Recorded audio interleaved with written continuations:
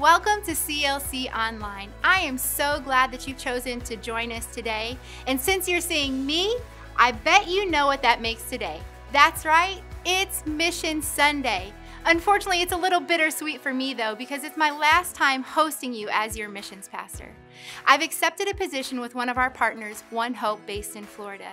And while I continue to spread the gospel around the globe, I know that you're gonna do the same because missions is who we are. So on this very special Mission Sunday, why don't you drop into the comments, let us know where you're watching from, and share this video with a friend. We're gonna be right back in 2 minutes for worship. See you soon.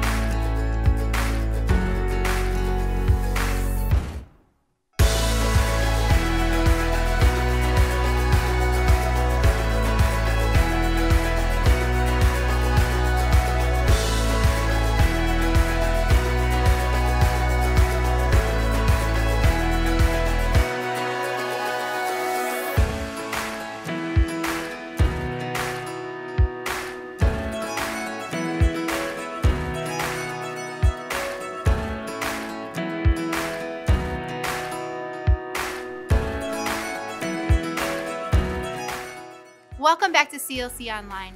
We're about ready to start with worship, but if you haven't shared this post yet, please go ahead and share it. You never know who needs what we have to offer them today. We believe that God is doing some amazing things in worship at CLC. Would you stand to your feet and participate with us? Don't just be a spectator today, but really dive in and enter the presence of God, because there is nothing that He cannot do. Let's worship.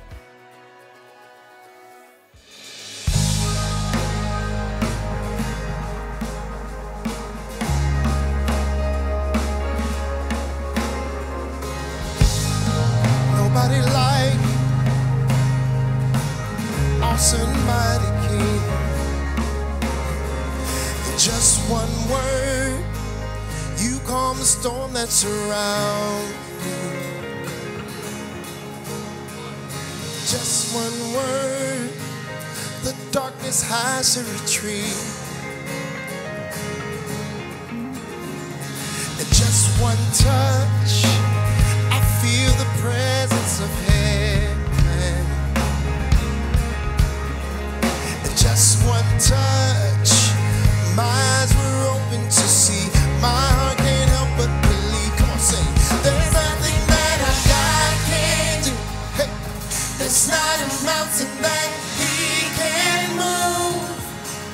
Oh, praise the name that makes a way. There's nothing that our God can't do.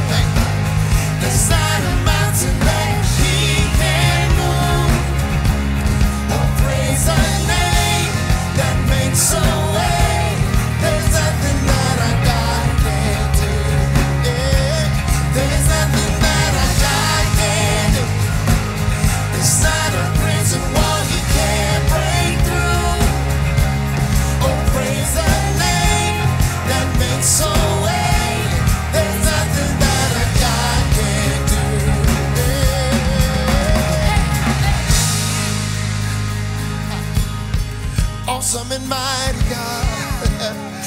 You are. Man, I will believe for greater things. There's no power like the power of Jesus. Let faith arise. Let all agree.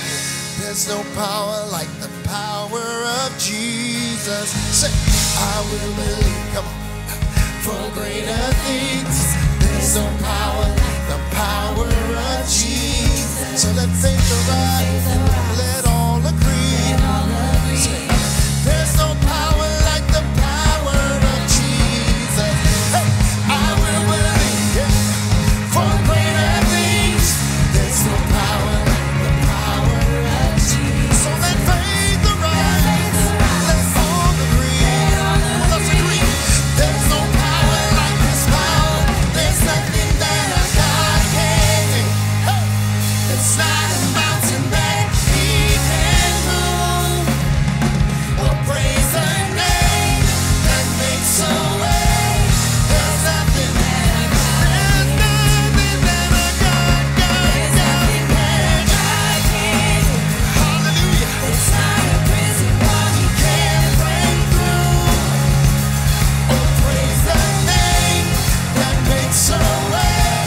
There's nothing that our God make a miracle wonder. Everybody sing, oh.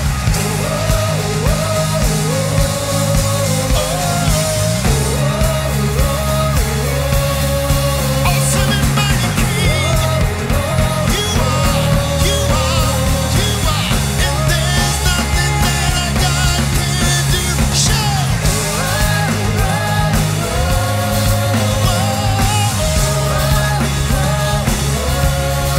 Glory be to Your great name, God. There's nothing that our God can do. Come on, say, there's nothing that our God can do. Hey, there's not a mountain that He can move.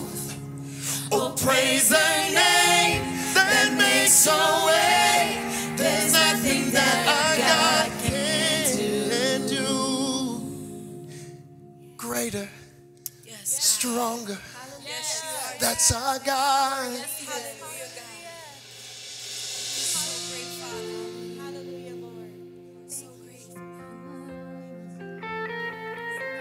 That's who You are, God. And so we sing wherever we are. The Lord is.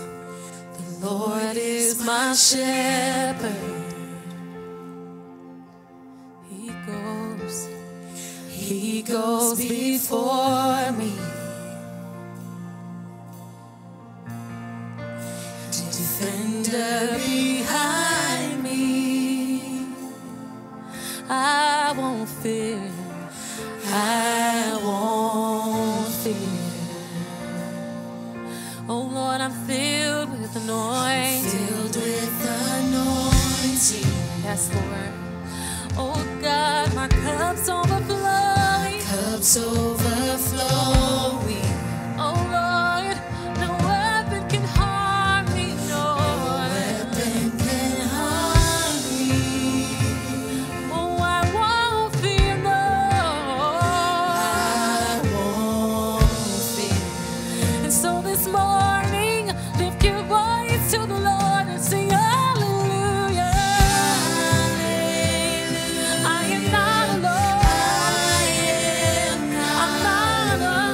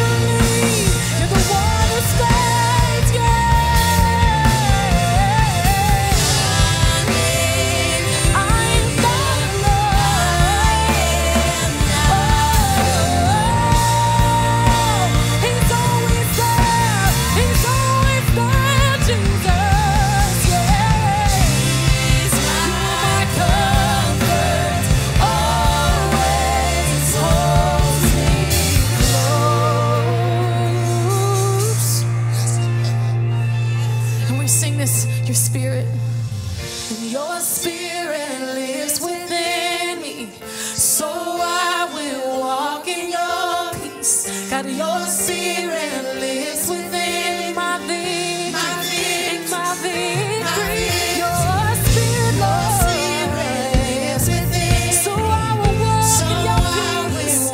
Walk in your spirit. Your spirit lives within. In my victory, in my victory. Your spirit lives within me, Lord. So I will walk in your spirit. Your spirit lives within. In my victory, your spirit lives within. So I will walk in your peace. Your spirit lives within. In my victory, my victory, my joy, Lord, it's my victory, my peace, Lord, it's my victory. Oh, my fellowship, Lord, it's my victory. Yeah. Sing hallelujah. Hallelujah. I am not Oh, He's always there, yeah, yeah. Jesus, you're my comfort. You always pull it us closer. Come closer. Come closer.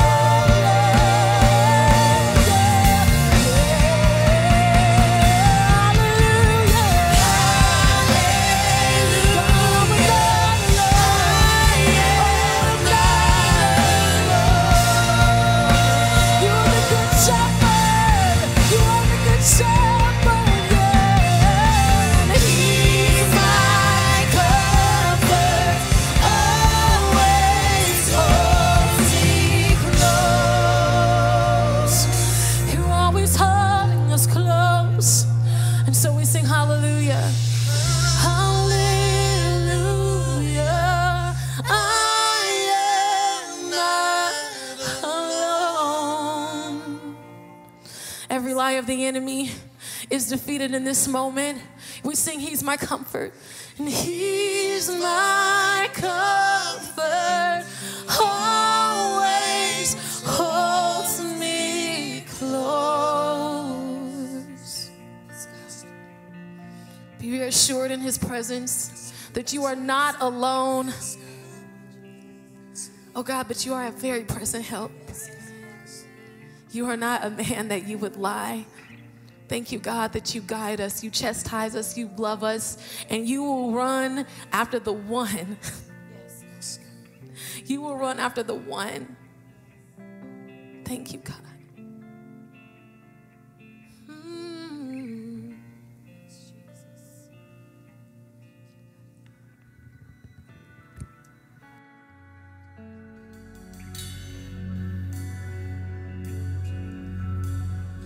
Here I am, down on my knees again, surrendering all, surrendering all.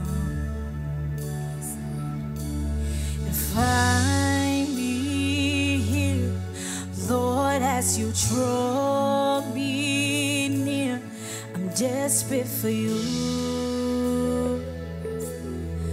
Desperate for you, I surrender.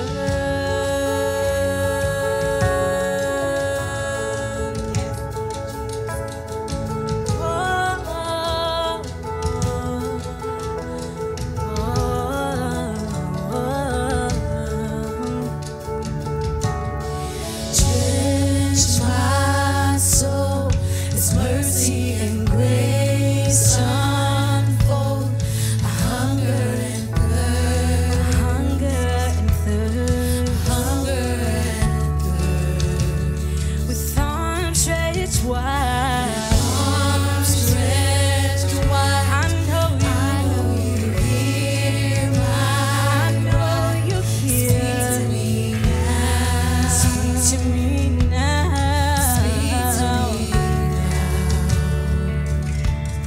And I surrender. I surrender.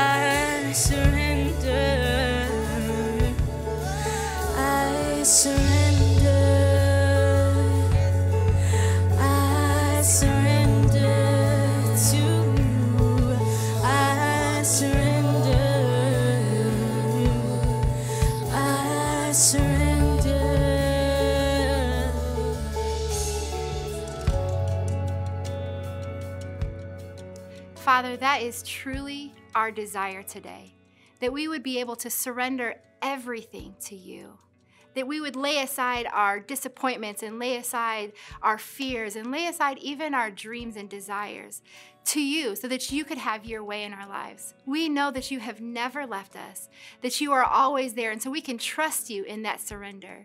So Father, that's our cry today. We're desperate for more of you. We surrender our lives to you. In Jesus' name, amen. If you need prayer for any reason, you can go to go.clc.tv/prayer, and we have a team of people that will be partnering with you in prayer at any time throughout this service. And for those of you that are watching for the very first time, we just want to say welcome. We're so glad that you joined us today. You can let us know in the comments below by saying, hey, I'm new. Or if you're more comfortable, you can go to go.clc.tv/new. We'd love to get to know a little bit about you, and as well as answer any questions that you might have about us. Now it's time for giving. And that is our favorite time of service here because we believe it's a continuation of our worship to Him. For those of you that have continued to be faithful in your giving, we just want to say thank you. God is doing amazing things throughout the globe, and we are able to partner with Him because of your faithfulness to Him. So thank you for giving.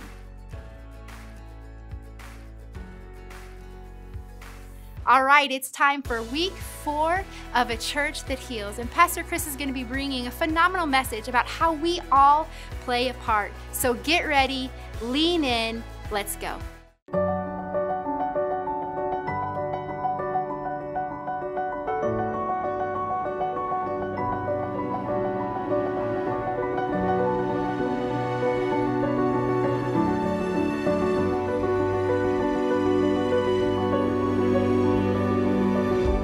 Groups build on the foundation of your faith in Christ to help embrace the truth of God's Word as it relates to your worldview, your past, your sin, your personal value to God, and your purpose in His kingdom.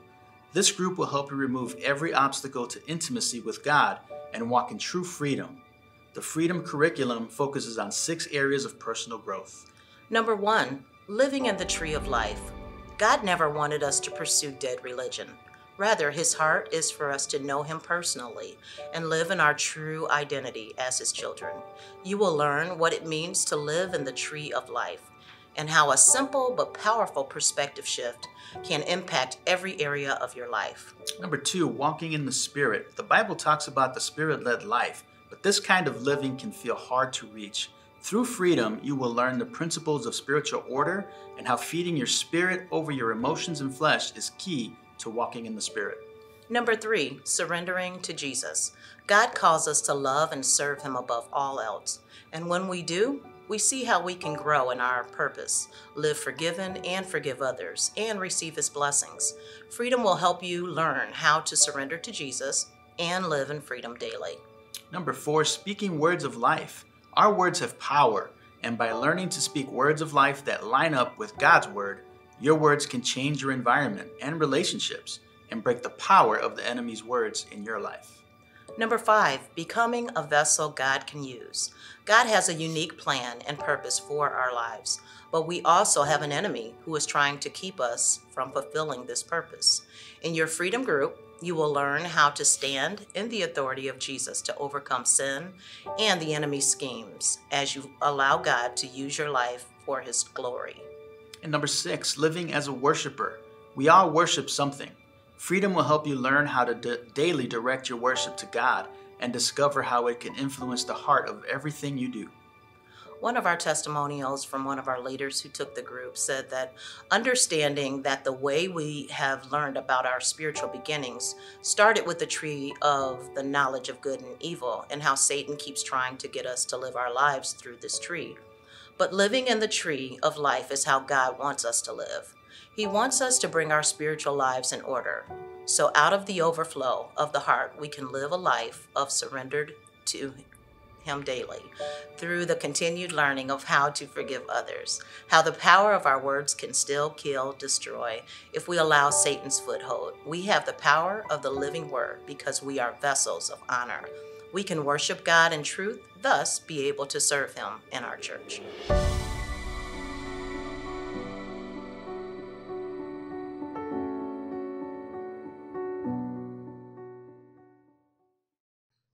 Hi, everyone.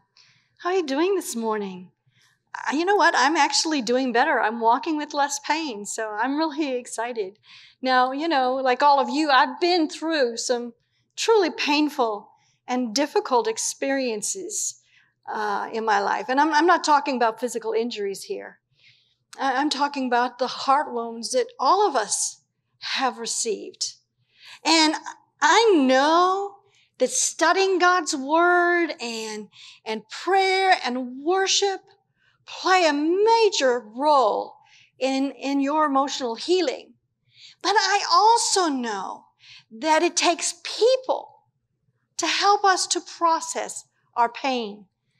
1 Corinthians chapter number 12, verses 25 to 26 tells us, God's purpose was that the body should not be divided, but rather that all of its parts should feel the same concern one for the other.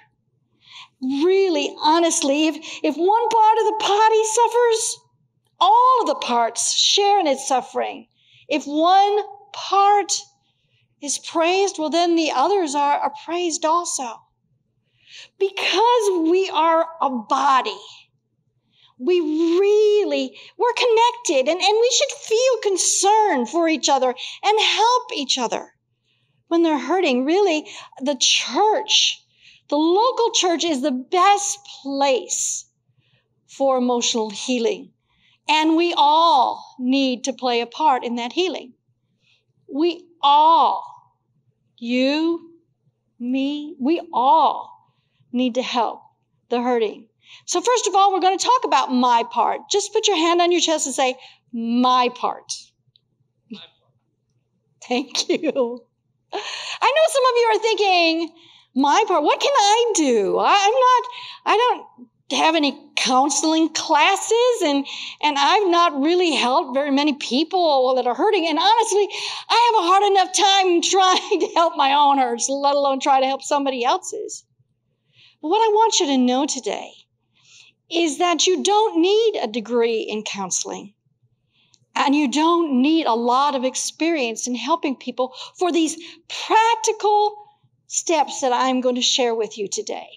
And so I want to encourage you to understand that to help people, really, first of all, it's just giving grace. Give grace. Now, I know that that's something we always refer to God, but we can give grace too. Since God chose you, Colossians 3:12 says, since he chose you to be a holy people he loves, you must clothe yourself with tender-hearted mercy, kindness, humility, gentleness, and patience. You know, it all just starts with loving people and accepting people as they are, whether it's your friends or your family, first-time guests or long-time members alike. It's just about we need to be able to look people in the eye and say, hey there, we are so glad that you are here. And you know, we all have struggles too, so there is not going to be any condemnation in this room. Well, maybe we don't say it in so many words, but the way that we interact with people, it needs to shout grace loud and clear, because only God knows people's heart, and he's the righteous judge, not you and me. You know, there was one time I was trying to give some advice to someone, and the Holy Spirit just tapped me on the shoulder and said, excuse me, you're doing my job for me. So, you know, giving advice may not always be the right thing to do, but I'm telling you that loving and accepting people as they are, that is always a part. So give grace. And the second thing that you can do is to listen more and speak less. You need to resist the temptation to correct or instruct or regale others with stories of your own personal wounds. Because whether you realize it or not, that can end up being a my boo-boo is bigger than your boo-boo comparison. And that really doesn't help anyone. And neither should you try to be that fix-it person who throws Bible verses at everyone like a one-size-fits-all Band-Aid. Rather, we should concentrate our love, but just asking, good questions and listening carefully. Focus on trying to better understand what they are going through. Be a compassionate and patient listener. James 1:19 says, understand this, my dear brothers and sisters. You must all be quick to listen, slow to speak, and slow to get angry. I mean, truly listen to what they're trying to say to you and listen for the Holy Spirit's directives of what you should say and what you should not say. Because sometimes our words can, unintentionally hurt rather than heal. When I was about 16, my best friend and next door neighbor, Janet, was hit by a truck, and she died the next day of injuries. Now, I was a teenager. I didn't know how to process my pain. I didn't know how to deal with my pain. And there were well-meaning people. I'm not saying that they were bad. They were well-meaning people, but they would say things to me like, well, it's better that she died because if she had lived, she would have been a vegetable. That didn't help. My thought was, why did she have to be hit by a truck in the first place? Why didn't God heal her? Their words hurt. They didn't heal. I mean, think about it for a moment. What if you had this terrible, painful loss? I mean, it was so devastating that you can hardly breathe. And then someone comes up to you and say, this is all for your good. Well, that might be true according to Scripture, but if you're really overwhelmed with pain, you are not ready to hear anything like that. And so you need to know what not to say. And you really should not just tell them to forgive and forget, because none of us have a delete button, and it's not that easy. And we shouldn't say everything happens for a reason. Honestly, don't use any cliche. If you've heard it said before, don't say it. And don't say I know what you're feeling, because you don't. Now, you may have gone through a similar situation and the pain, but you have different support networks. You have different coping mechanisms. You have different experiences from which to draw strength from. Every pain is different. Now, I want you to understand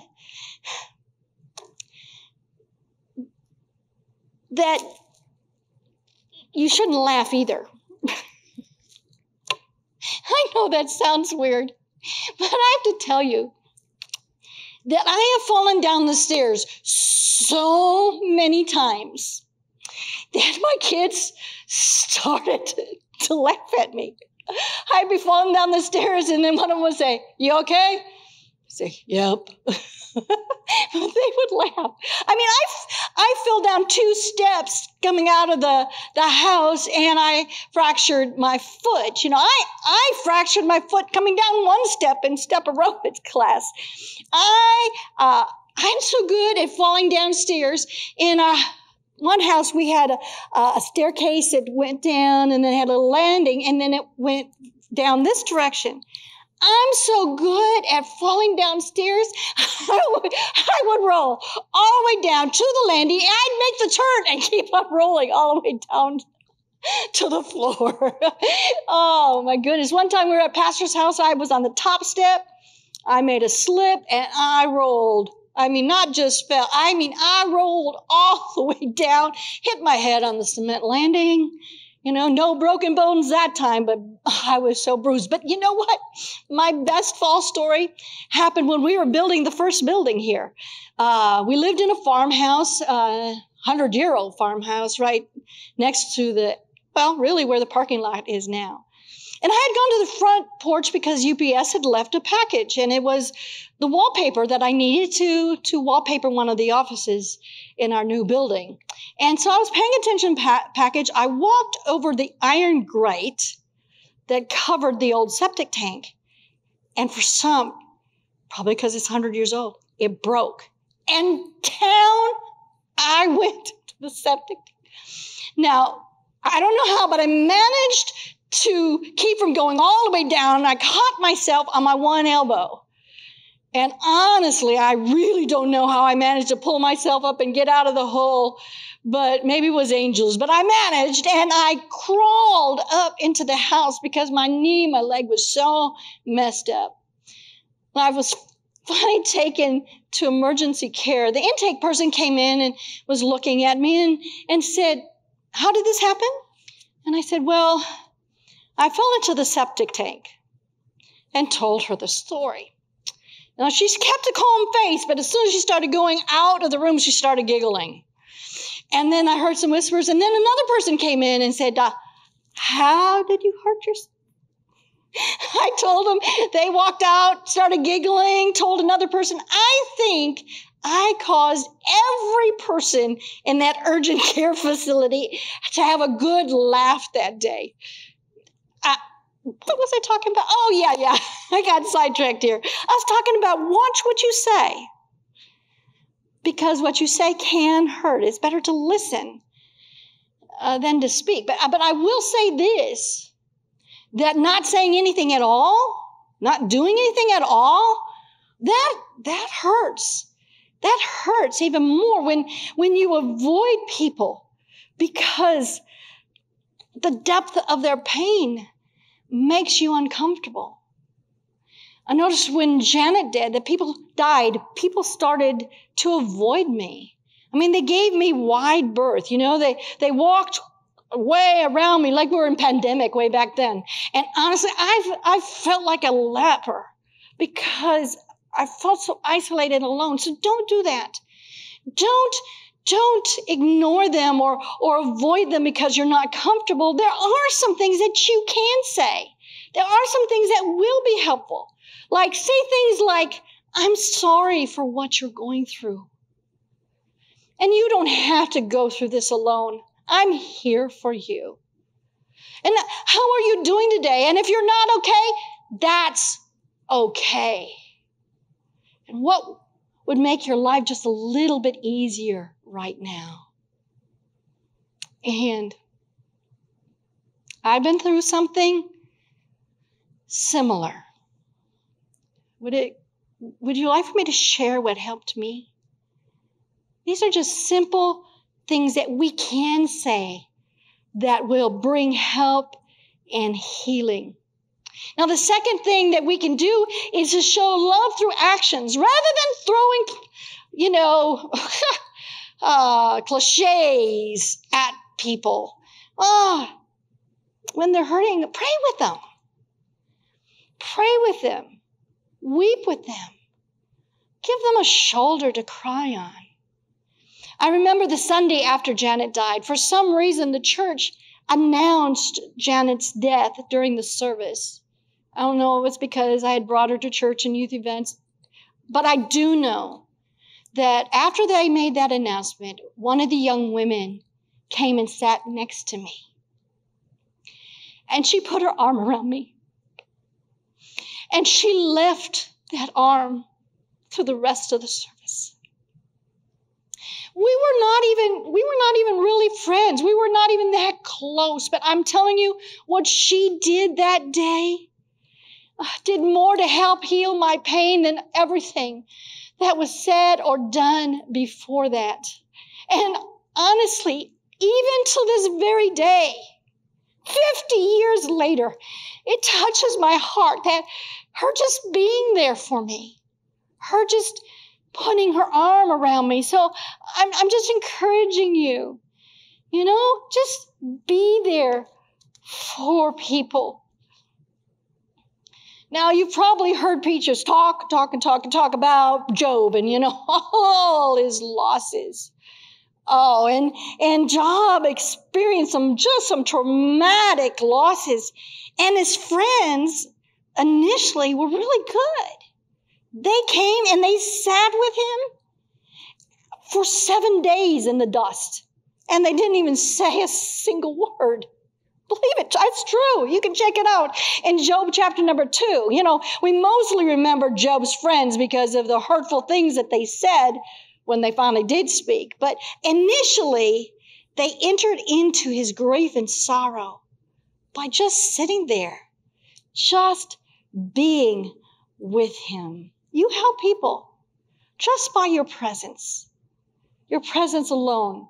1 John 3:18 says, "Beloved children, our love can't be abstract theory we only talk about, but it needs to be like a way of life demonstrated through our loving deeds." And so we just can understand that when people are hurting, life itself can be overwhelming. Just day-to-day life, and you can help take up the slack by doing simple acts of loving deeds, like take meals to them, or take phone messages, watch their children, run errands for them, mow the grass, send texts, notes, even books in the mail. When we invest time doing just really little things, it truly makes a difference. When my father passed a few months ago, you guys were such a blessing to me. These are the cards that I received when my father passed and I broke my foot and COVID and all that was going on. I can't tell you how much these cards meant to me. As you can tell, I've kept them. I've kept every single one of them because they meant something to me and they really, really helped me. So do just small things, even a card, and you will help someone who is hurting.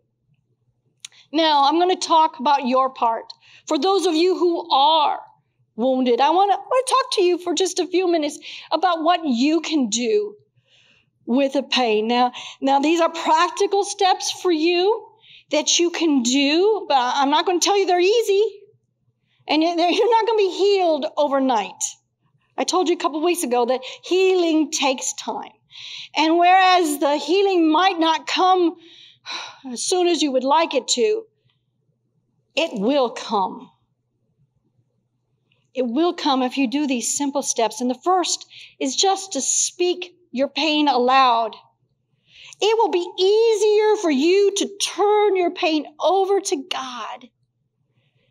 Easier if you embrace the pain, if you talk about the pain, if you acknowledge it, if you give it a voice. I don't know why we have this whole idea that we've always got to say the right thing. How are you doing? Blessed and highly favored. I don't know why we do that. I don't know why we think that's right, or we think we have to put on the happy Christian mask for everybody, or we have to right away get back to doing our regular activities. It's like we think God wants us to do that. Like there's an 11th commandment that says, fake it till you make it. Otherwise, people will question your walk with God. Who cares what anybody thinks at this time? It's not about what people think. It is about your healing. Pain festers in the silence. And so the quickest way to healing is to face the pain head on, straight on, to embrace it, to talk about it. Talk about it. Because when we're vulnerable and we share what we've been going through, well, then we find people who have gone through similar pain, and we don't feel all alone, and perhaps we do get some comforting words if we share, if we open ourselves up. So share with a trusted friend, share with a counselor, share with a leader of the church. Just don't act like everything's okay. Don't wear this happy Christian mask when things are not okay. I think that's why I believe so strongly in small groups here at CLC. Because when you're in a small group of believers, you make a connection that, you can share with, that you can be yourself with, that you can get help from, that you can get care from. Who will cry with you, who will celebrate with you. So if you're not in a life group, get in one today. You can go online and get connected with a group of people who can care. Now I'm going to talk to you for just a few moments about wound care and what you need to do.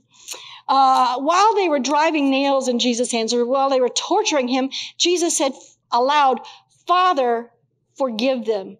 I think he was trying to show us that the sooner we forgive, the better.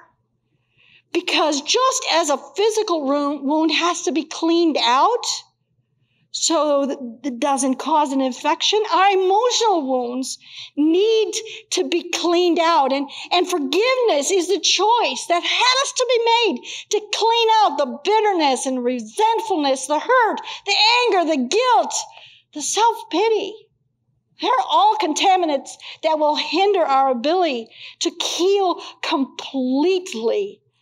My husband talked about this last week so well. I just want you to know that even if you're having trouble making that choice to forgive, just ask God for help. Because with God, all things are possible. It might not seem possible to you at this moment, but with his help, you can.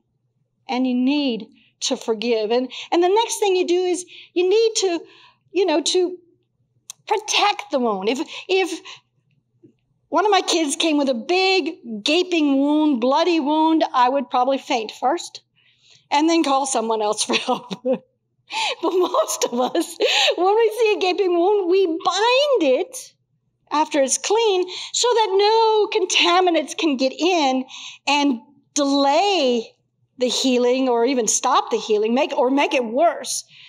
And we need to protect our wounds, our emotional wounds. We need to protect our emotional wounds by guarding our minds. And you're thinking, minds? How does an emotional wound, what does that have to do with our minds? Well, think about it for just a minute. Where are your wounds stored? They're not stored in your heart. Your heart is an organ that just pumps blood. No, your wounds are stored in your mind because our minds are the storage facility. So because our wounds are in our mind, our thoughts have direct impact on them. And we need to be careful of what we're thinking, because honestly, those thoughts can infect the wound and keep it from healing totally. When we're thinking about the pain and what we're going through, all the time we're thinking about people said and what they didn't say, what they did and what they didn't do, when we're focused on the pain. It's like scratching a scab. It opens you up for infection, and it really does hinder your healing process. So guard your thoughts, and rather than focusing always on the pain, focus on God's word and his promises to you. Focus on what he has talked to you in the past. Focus on what God wants you to do through your healing season. The last thing the enemy wants is for you to get your thoughts off yourself and onto ministering to someone else. So since that's the case, that's what we're going to do. We're going to get our focus off of ourselves and on who we can minister to. You know, when Jesus was on the cross, he said in John 19:26 and 27, "Woman, here is your son." And to the disciple,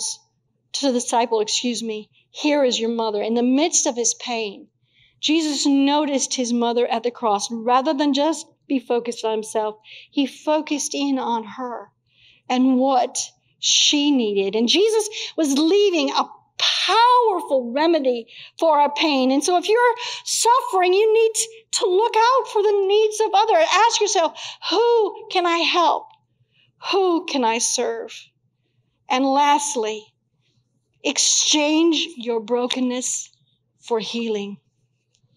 Jesus declared in John 19:30, "It is finished." Now he wasn't saying, "Oh, praise God, I'm so glad that is over." It wasn't a complaint or a groan. It was a shout of victory. In the Greek, these three words actually come from one word, telestai, which means paid in full. And when Jesus sacrificed his life, he wasn't just putting a substitute punishment. Jesus was making a full exchange. He was exchanging all of himself for all of you. Jesus was exchanging your pain and your hurt for his joy and his healing. Jesus has already done all the work. You just need to receive it. You need to exchange your brokenness for his healing. Psalm 34:18 says, "If your heart is broken, you'll find God right there. If you're kicked in the gut, he'll help you catch your breath." I'm talking to someone here today whose heart has been broken. And the good news is that you are in the right place right now to receive healing, because God is here. And I want to help you. I want to help you to heal that wound and to change the rest of the course of your life. If you would like that, would you just pray with me? Father, thank you that Jesus bled and died for me. He bled and died for my healing and for my salvation. I ask for you to come into my heart right now. Fill me with your Holy Spirit. I want to live for you now and always for the rest of my days. Thank you for healing me. Thank you for saving me. In Jesus' name, amen. And if you prayed that prayer really for the first time, you just received Christ as your healer, your Savior, and your friend, I want you to text the word life to 708-998-4516. So we can send you some information that'll help you with this walk and continue your walk of healing and victory. Now, I just want to talk to those of you who have been listening today, that you really are in a lot of pain. You are hurting. You are broken. You are wounded. Right now, I want you to visualize putting all of that pain in your hand. Everything that was done to you, any abuse, loss, whatever the cause, I want you to put it in this hand Visualize it. And now I want you to give it to Jesus and drop it at his feet.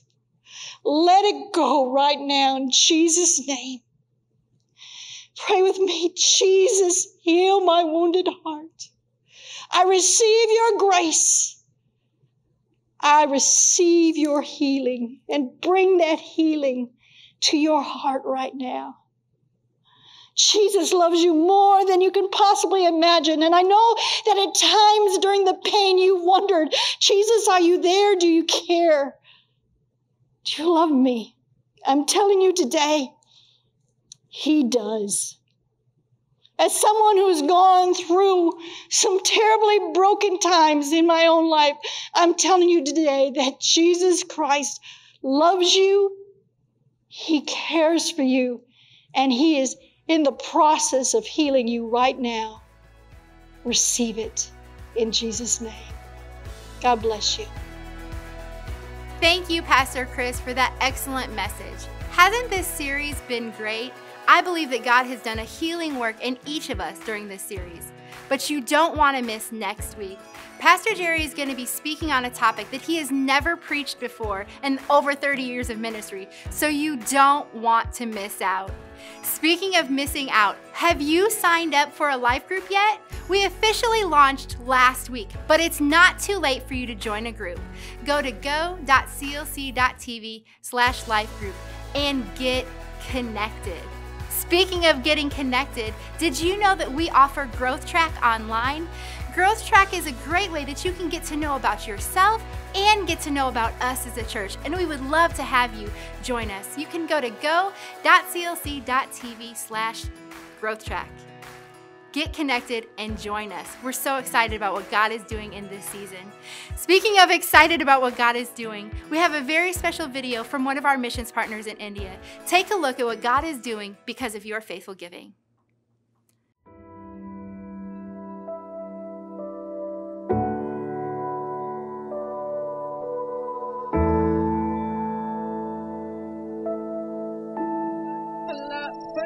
लेकिन मेरा दुकान इतना बर्बाद हो गया कि नहीं है, मैं अकेली घर में क्या करूंगी, कैसे रहूंगी, कैसे जीऊंगी बोल के मैं मन में बहुत रोती हूँ, लेकिन मेरा सहारा देने वाला भी कोई नहीं है। India recorded its first coronavirus case on January the 30th, 2020.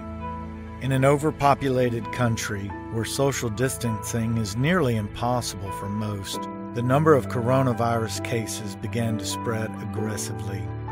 On March 24th, the Prime Minister of India ordered a complete lockdown of the entire nation, immediately prohibiting people from leaving their homes. The lockdown lasted for 68 days, resulting in great chaos, hunger, starvation, and immense suffering, particularly for the hundreds of millions of poor and migrants.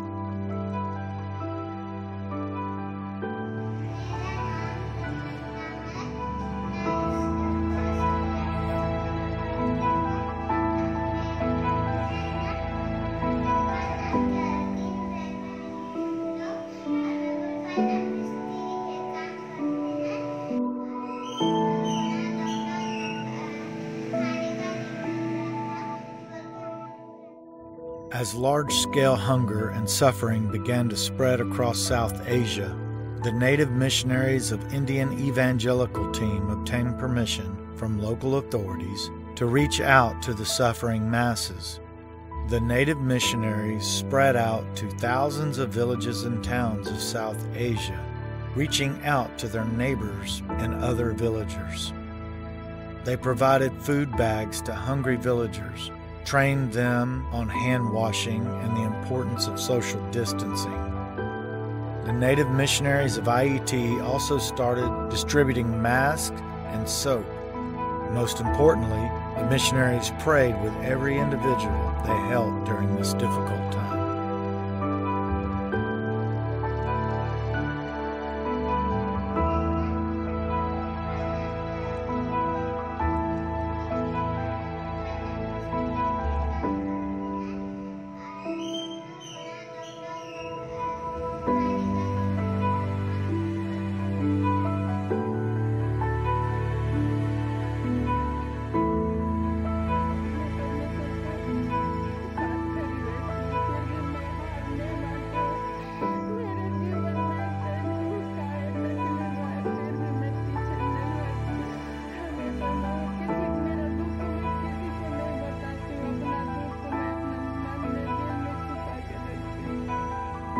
on behalf of the people who received help from Indian Evangelical Team, I want to say thank you.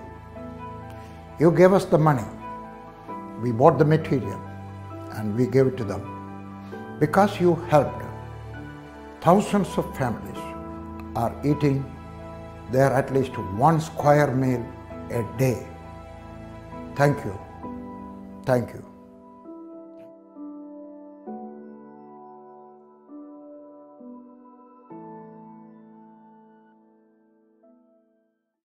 One of our values here at COC is to give big and go far. And that's exactly what you just witnessed. Because of your faithful giving, we were able to be the hands and feet of Jesus and provide basic needs like food for the people of India. So thank you once again for your faithful giving. If you're ready for the blessing, now may the Lord bless you and keep you. May He make His face shine upon you and be gracious unto you. May He lift up His countenance upon you and give you His peace. In Jesus' name, amen. Have a great week. I love you guys. We'll see you soon.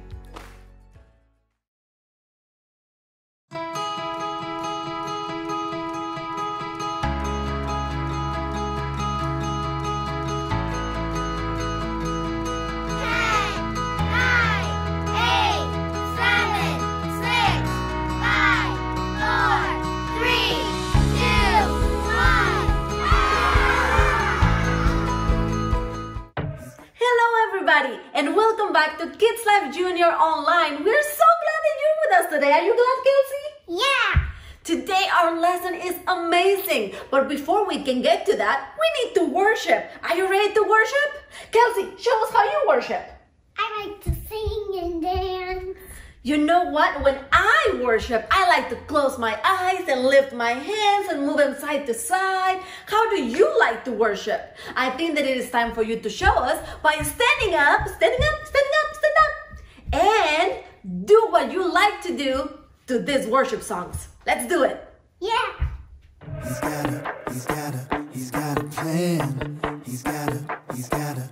Yes, he do. He's got a plan for me. He's got a plan for me. He's got a really, really, really awesome plan for me. He's got a plan for me. He's got a plan for me. He's got a really, really, really awesome plan for me. That's what I know. Oh, that's what I know. That's what I know. Oh, that's what I know. Let's go. I know that I can trust him. Yeah. I know that I can trust him. Yeah. No matter what the season, yeah. His plans are for a reason. Yeah. I know they are good. I know they are best. The reason I know is because he said he's got a plan for me. He's got a plan for me. He's got a really, really, really awesome plan for me. He's got a plan for me. He's got a plan for me. He's got a really, really, really awesome plan for me. That's what I know. Oh, that's what I know. That's what I know. Oh, that's what I know. And when I'm feeling so sad, hey, when I am afraid, God will never leave me. No, no, no, His love will never change. I know they are good. I know they are best. The reason I know is because He said He's got a plan for me. He's got a plan for me. He's got a really, really, really awesome plan for me. He's got a plan for me. He's got a plan for me. He's got a really, really, really awesome plan for me. He's got a plan for me. He's got a plan for me. He's got a really, really, really awesome plan for me. He's got a plan for me. He's got a plan for me. He's got a really, really, really awesome plan for me. That's what I know. Oh, that's what I know. That's what I know. Oh, that's what I know. What a great time of worship that was. And I'm so proud of you for worshiping. 2 thumbs up. Kelsey, give him a 2 thumbs up. Yay. You did great. They did. Now sit down, everybody, sit down, because today is the last week that we're going to talk about. Let's see if you remember his name. It's a guy with a lot of brothers, and they sold him because the dad didn't give him a coat. You remember his name? Yes, Joseph. And today we're gonna see how the story ends. Do you remember everything that happened to Joseph? Yeah? He was his daddy's favorite. He had amazing dreams that God was gonna do something awesome. And then he got sold and put in a hole. And then he went to prison. And a lot of bad things happened. But then God used them in Egypt to feed a lot of people that were hungry. But let's see what happens at the end of the story. Do you want to know? Do you want to know what happens? Yeah. Well, let's go to the clubhouse. Ho, ho. You know what time it is? It's time to hear a story full of wonder. There's so much fun we'll have learning together. So let's go down to the clubhouse with Ollie and his friends. Let's go down to the clubhouse where wonder never ends at the Wonder Clubhouse. Be with you at the Wonder Clubhouse. Be with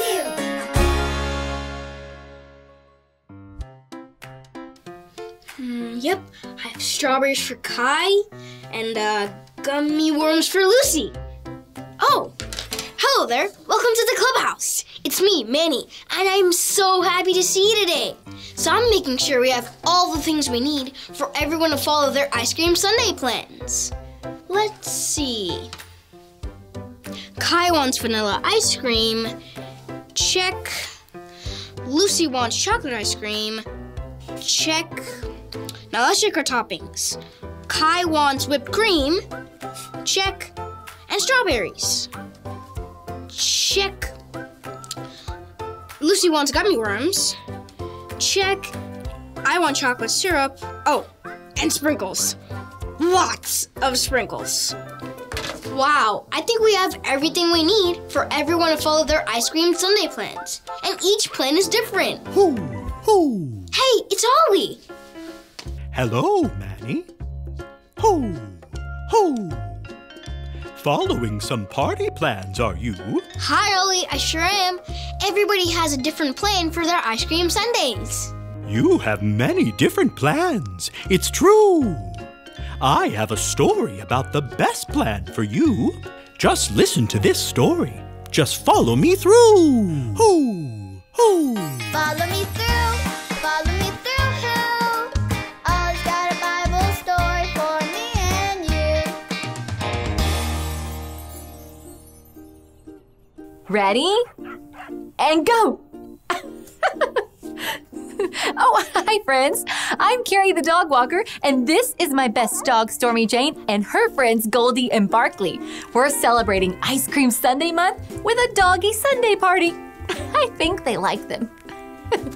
We're also celebrating because we have been learning about God's plan for Joseph, and today we get to hear the last part of his story, and it is awesome. Do you know who this is? Yep, it's Joseph. He always trusted in God's plan. And these are Joseph's 11 brothers who got super mad and jealous when their dad gave Joseph a special coat and didn't give them one. So they stole the coat, threw Joseph in a hole, and sent him with people who took him far away from home where he was thrown in jail. Then Joseph was taken out of jail, helped the Pharaoh learn about his dreams, and got put in charge of giving hungry people food. Wow, 3 cheers for God's plan. God's plan is awesome. Hip, hip, hooray. Can you say that with me? Ready? Hip, hip, hooray. One more time. Hip, hip, hooray. No matter how hard it was, Joseph knew that God loved him, that God was always with him, and that he could trust God's plan. But that's not the end of the story. There is more to God's plan. Remember Joseph's brothers? Well, now, back at home, wait a minute. Stormy Jane, you're not a brother in the story. Get out of there, silly dog. That's better. Okay, so back at home, the brothers were super hungry and had no food. And guess where they had to go to get food? You got it. They had to go see Joseph because he was in charge of all the food. But they didn't know Joseph was in charge. Well, one day, Joseph was at the palace when his brothers came looking for food. Joseph was so surprised to see them. Show me your surprised face. That's good. Joseph had a choice to make. Choice 1, he could forgive his brothers and give them food to eat. Or choice 2, he could just send them away hungry. What do you think God wanted Joseph to do? Choice 1, you're right. That's exactly what Joseph did. Joseph forgave his brothers and gave them food to eat. He even gave them a hug and was happy to see them. It was the best ending to the story because Joseph followed God's plan. I love how Joseph followed God's plan. I want to follow God's plan, and you can too. God's plan is the best plan. Oh, hey, Ollie. Ollie, tell me, who has a plan for you?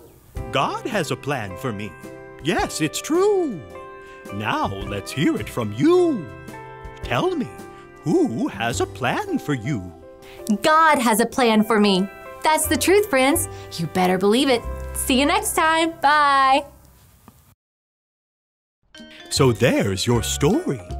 It's all true. God has the best plan of all, for me and for you. Thanks, Ollie. Goodbye to you. Hoo, hoo. Wow, what a great story. Joseph's life really shows us how God's plan is always the best plan. God loves us so much and always has the best plans for us. I think I got the story. Did you get it? If you did, say got it. Get it? Got it! Good! God's plan is always the best plan.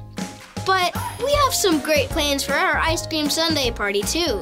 I can't wait for the party to start. I'll see you guys next time. Bye!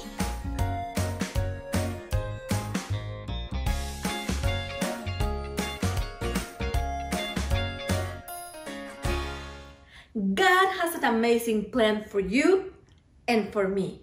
And there's times that people are mean to us and they don't do things that we think that they should do. Have you ever had a friend that is mean to you, Kelsey? Yeah, she's always mean to me. And it's not nice, but it is important for us to learn how to forgive them, just like Joseph did to his brothers. When they had a need and they came to Egypt, he didn't say, you go hungry because you were mean to me. No, but he gave them food and he hugged them and was so happy to see them because he knew that all along God had a plan for his life and that everything that he went through, even the bad stuff, were part of the plan. Isn't that awesome? God has a plan for you and God has a plan for me. So tell me, who has a plan for you? God has a plan for me. Who has a plan for you? God has a plan for me. Good job. And I just want everybody to stand up. Everybody stand up. Are you ready? Are you ready to move? Because we're gonna say our memory verse. Yay. Are you ready? Yeah. It says, for I know the plans I have for you, says the Lord. Jeremiah 29:11. Let's say it one more time, but I wanted to say it so loud that everybody hears that God has a plan for you. Are you ready? For I know the plans I have for you, says the Lord. Jeremiah 29:11. Good job. I love you. I miss you, and I will see you in the next one. Goodbye.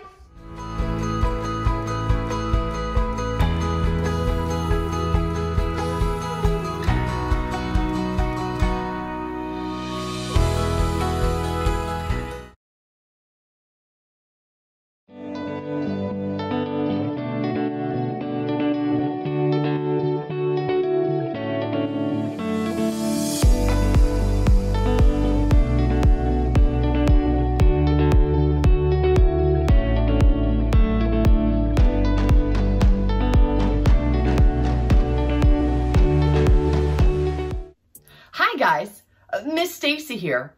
Man, I hope you've been having a fantastic September. Your September might look a little bit different than last year's September. But first, before we get started on our Sunday lesson, I need to tell you that I am so incredibly proud of you. I know that school feels and looks a lot different this year. And some of you may like it and some of you may give it a thumbs down.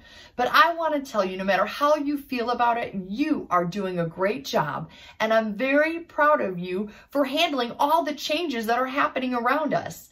And that God is good and He is with you the entire time. Okay, so this lesson, we are going to continue to talk about friendships.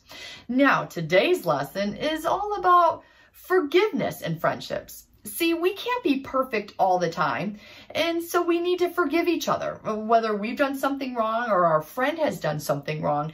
But forgiveness makes friendships even better, and we're going to find out how. All right, guys, this is the moment you put on your thinking cap and you grab your family and your friends, and we get ready to worship, to learn and grow in Jesus. And I will see you on the other side.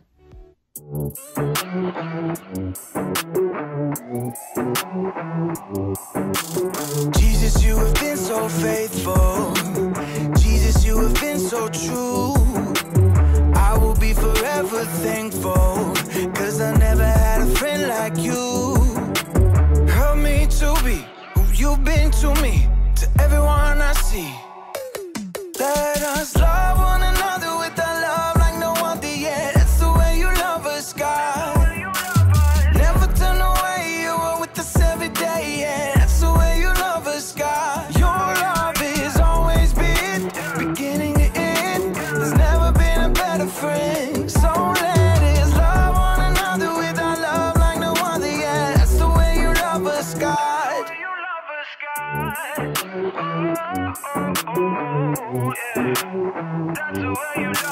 You with me in the darkest valley. You with me on the mountaintop. I'm thankful that you never leave me, and that your love will never stop. Help me to be who you've been to me, to everyone I see. Let us love one another with a love like no other yet. That's the way you love us, God. Never turn away, you are with us every day, yeah. That's the way you love us, God. Your love has always been beginning to end. There's never been a better friend. So let us love one another with our love like no other, yeah. That's the way you love us, God. I wanna thank you for being a friend who's always by my side. I wanna thank you for the way you love me all my life. I wanna thank you for being a friend who's always by my side. I wanna thank you for the way you love me all my life. Love one another with a love like no other, yeah. That's the way you love us, God. Never turn away, you are with us every day, yeah. That's the way you love us, God. Your love has always been beginning to end. There's never been a better friend. So let us love one another with our love like no other, yeah. That's the way you love us, God.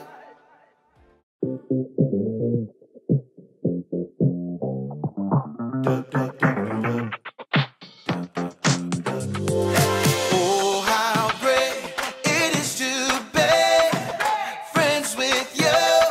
You're friends with me.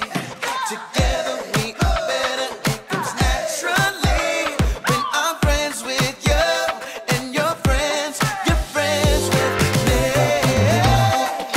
Oh, babe. Oh,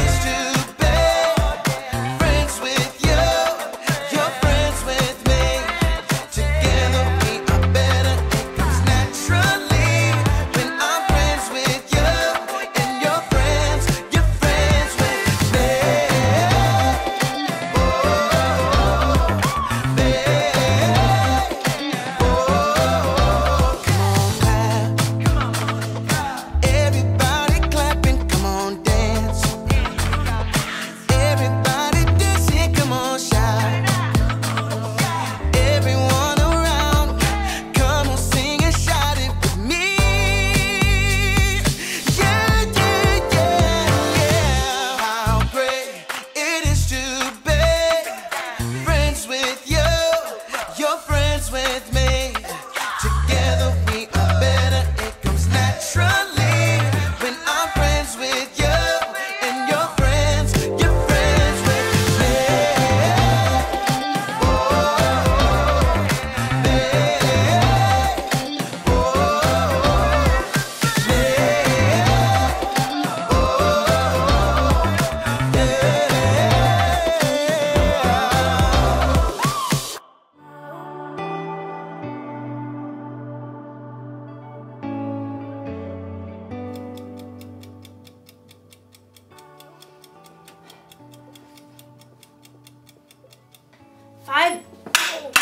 Five minutes on the other side, and I will have the perfect imaginary burger. Hey there, Haley here. I am practicing for a cookout I'm having next week, and I'm not actually cooking anything right now. I'm inside. That would be a cook-in.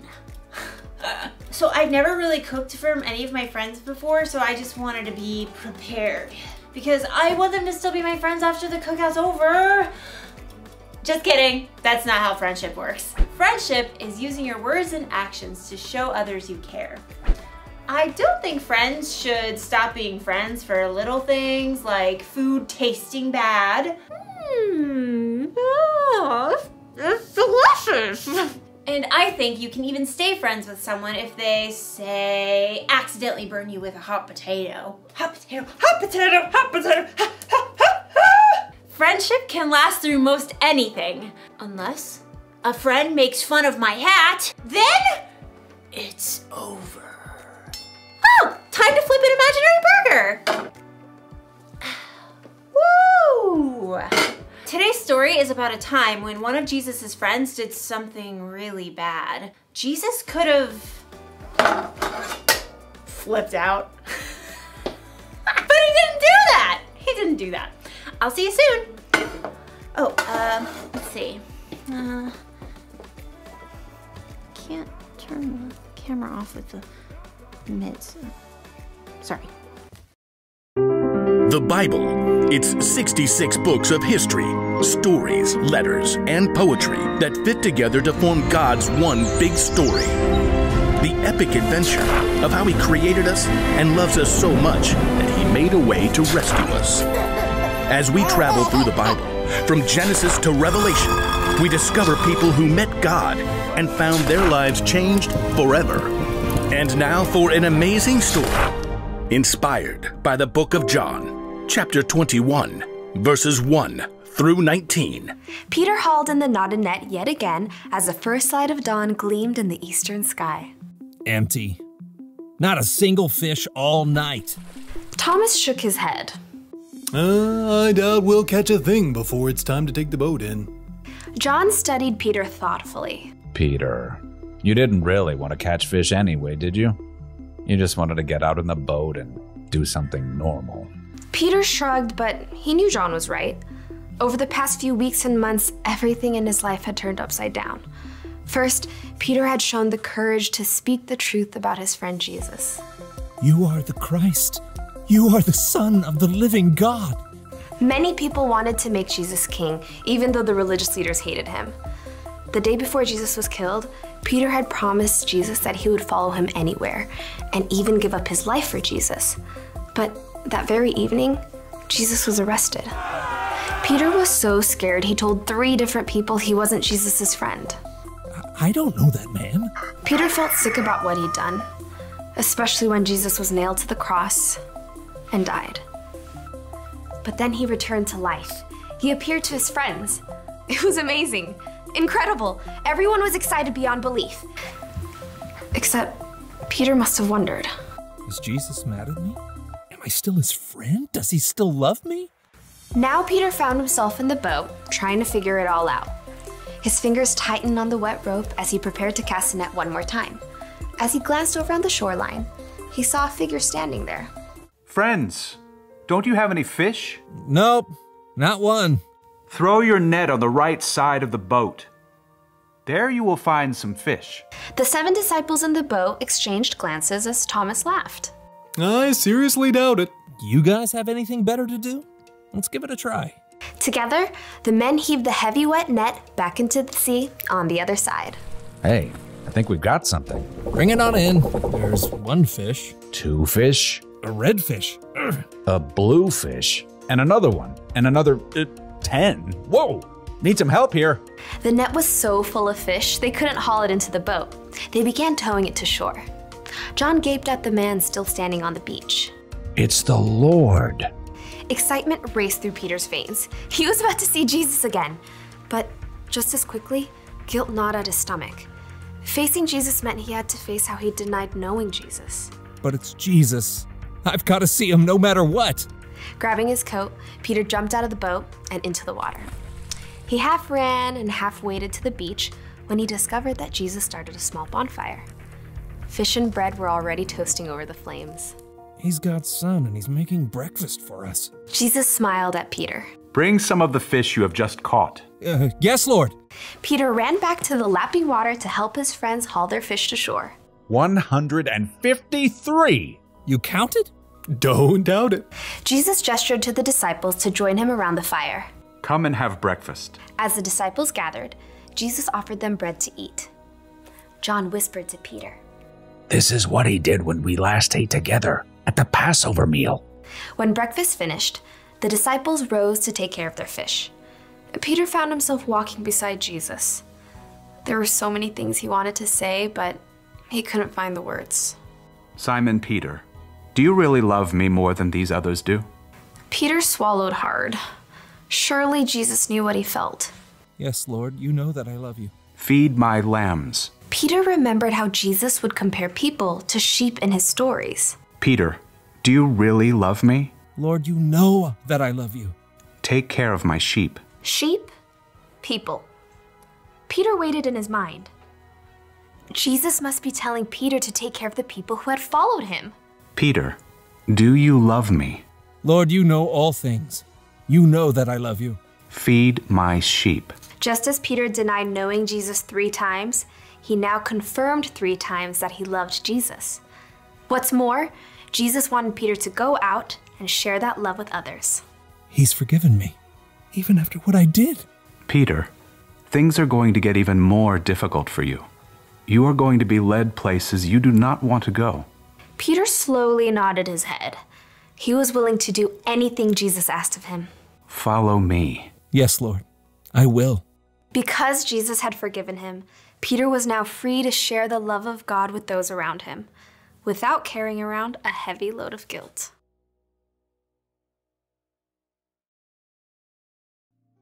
Okay, so picture this. You have a best friend. You do everything together.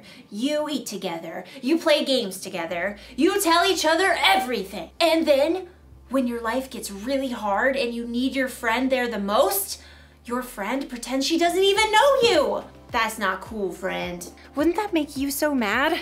It would make me want to say goodbye to that friend forever. But Jesus didn't do that when Peter pretended not to know him. Instead, even though he must have felt so hurt inside, Jesus forgave Peter. Now, I know what you may be thinking. It was pretty cool for Jesus to forgive Peter like that.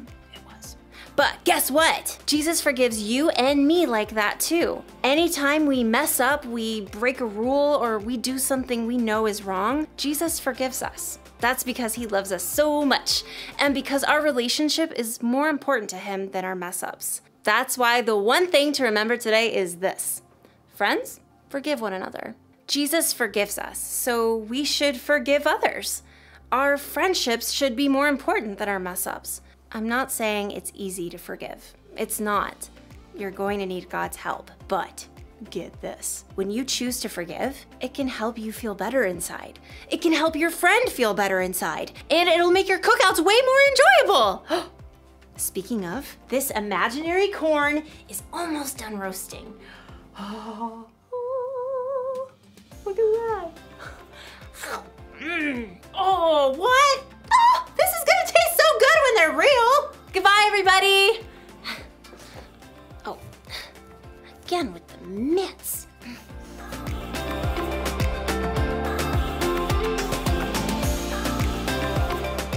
Hey guys, welcome back. That's right, we are learning that friends forgive each other, even when it's hard. See, we can't go a lifetime in a friendship without making some type of mistake, well, because we're human and we all make mistakes.